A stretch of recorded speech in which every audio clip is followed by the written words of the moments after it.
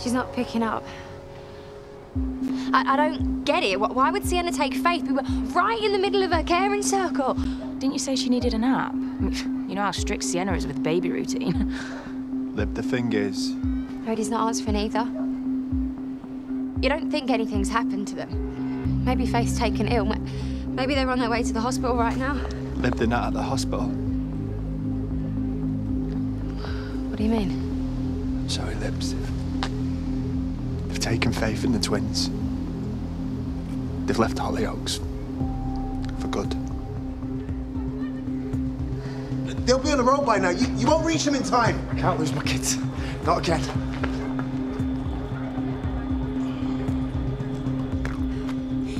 How can you think that I have feelings for Warren, of all people?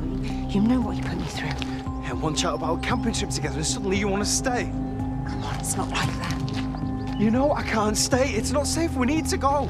I understand, Brody, really, I do, but don't you think that we're being too hasty? I mean, we are abandoning everything, everyone that we love. Not like you haven't done it before. Right. And just look at the trauma that caused for you. For Liberty, I've told you I can't do that again to her, Brody. I just can't. Yeah, you were okay with leaving a couple of hours ago. You were on board with everything until Warren showed up. Mommy. Just a minute, Mummy's just talking to Brody. Why are you so fixated on Warren? Because it's always been him. Don't you get it? I thought I was imagining. I thought it was in my head. But I'm not. Everything we do is there, standing in the shadows, waiting. Waiting for what? For me to mess up so he can have you to himself. Brody, how many times can I say it? Do you really think that I would go there? That man ruined my life more than once. He is like a magnet for chaos and destruction. True, we both know you love it deep down.